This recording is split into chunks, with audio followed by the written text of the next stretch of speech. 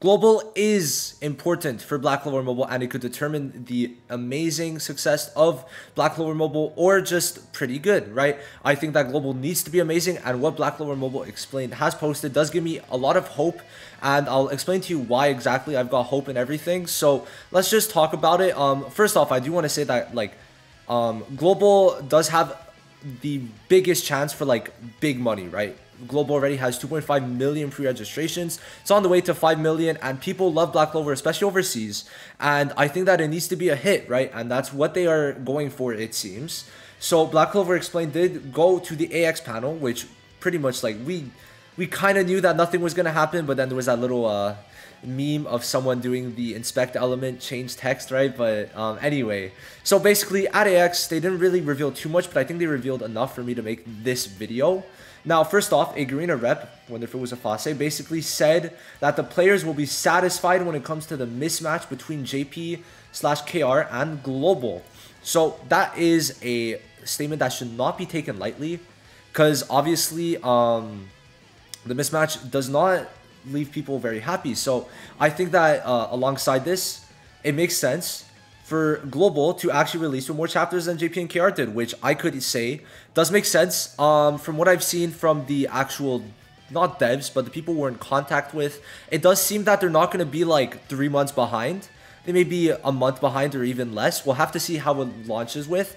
But it seems like what he's saying is 100% right, and I could kind of soft confirm it too, which is huge. I think that us being satisfied is what we need, and one of those ways is by definitely releasing more chapters, right? So there's a couple more reasons why we could also talk about that, but let's just say talk about some other things. Just a little tidbit is that a lot of content, ideas, animations, etc. got scrapped due to IP limitations. So basically, I think the one he talked about was the watermelon one, the watermelon slice. Basically, it's just you can't really copy something that's too close to other animations in other games, so things are changed. So it was now it's a shark animation, stuff like that, right?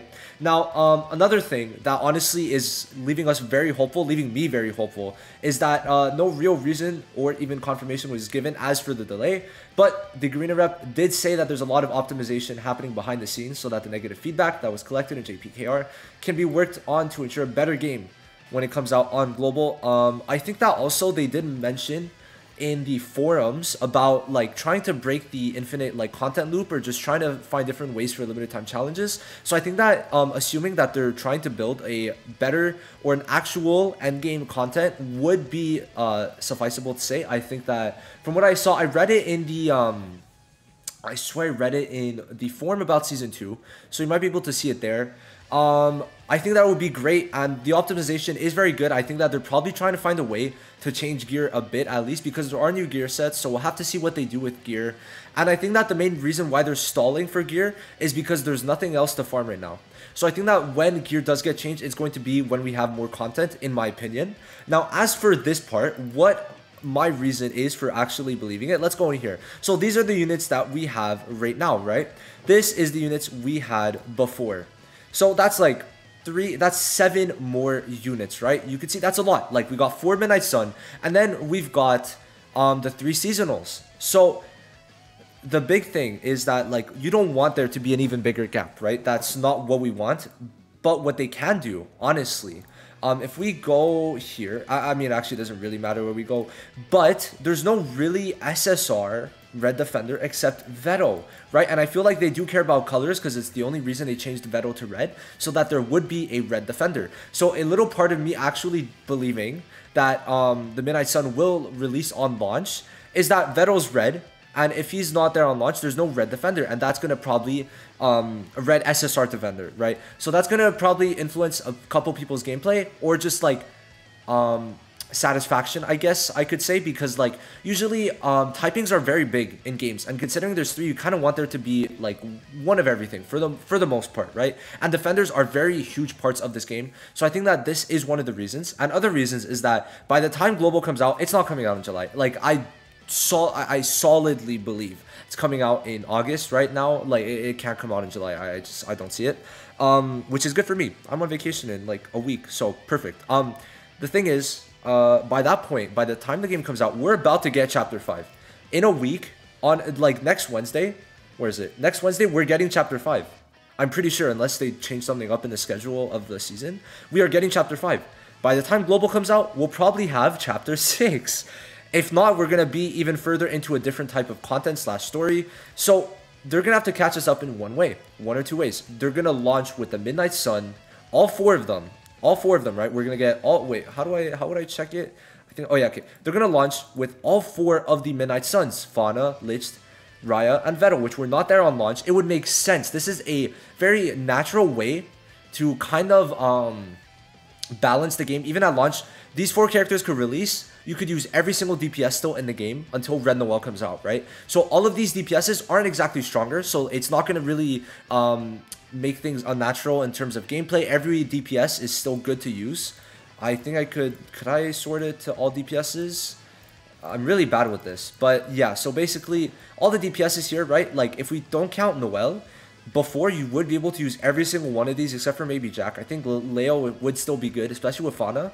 And I think that it's going to make for a very fun time. That first month is going to be very fun if there's no Noel. There's going to be a lot of different teams, and that's going to be because Fauna, Lich, and Raya are in the base game too. So I think that there's all those things to consider, but it also makes sense for Chapter 4 to release on launch. Just because like 3 chapters was not a lot, and bro, I complained. Yes, I did complain. People were mad at me. I complained, but other people did too. We got the same amount of content as we did in beta, so I think that by that point they should be safe to launch with Chapter 4. Hopefully, give us more crystals too, right? So that is another thing. But like definitely the optimization part is really huge for me. I feel like especially gear. Gear is the main thing I think that needs to be optimized, and I think that's what they're focusing on right now. But it's also like limited time challenges, because what do you do right now? Raid 3 times a day. And then you do this. You do your stamina and you're done. So I think that finding something fun will be great. But you guys can expect, I believe, this is not 100%, but I believe we could expect Lich, Fauna, Raya, and Vettel on launch. Let me know what you guys think and if you guys agree with me or disagree. But it would honestly make sense in terms of, let me try to pull up the wording. In terms of us being satisfied, quote unquote, I think that us being satisfied would be not being too far behind, and to solve this, catch us up by 1 month, right? 1 month, and hell, even more if they want to, but I think 1 month is more than enough. And even if we're a bit behind, it should be fine. But if not, they might catch us up more. We might get Kyoto and Kohono, and then the seasonals are the only thing that's mismatched, which is another thing I do want to talk about very quickly. So I actually think this is kind of irrelevant, but it's just to make my point at the same time. So what this is the seasonal we had from the beta, but he's probably taken out of the game completely due to IP, or he might come at a later point from what I've seen. He's not coming out anytime soon, do not expect him to. But this is just kind of giving me an idea of like, maybe they're going to do characters that like, or maybe some seasonals won't be able to release at certain times, because in this image, right, if we check the full roster, this was the roster. This was like around the time Season 2 came out, and yes, the 3 seasonals for Season 1 were there. The Season 2 characters were not there. Now, this would kind of make sense considering Season 1 would go, if the game does release in August, Season 1 would go up to September. At that point, Season 2 could not be summer. So I think we could also expect, don't be surprised if the seasonal characters are not the same season per season, and that's a bit scary, but I hope they stay the same, honestly. I could see it go 50-50, right? I could see them change the seasonal characters we get, because Season 2, by the time Season 2 comes out, it's not summer, right? So that's going to suck. But it's going to also make some problems, I think, overall, just for enjoyment of the characters. Because right now, like you want to get summer characters when it's summer. You don't want to get summer characters when it's September or October, right? So that's one thing. But I also think that they can't really push them back, because then the kits are mismatched, and then it's kind of hard to kind of relay information to global when JP is so much different, right? So I think that they got to keep it the same, which means that the earliest they release it, the better.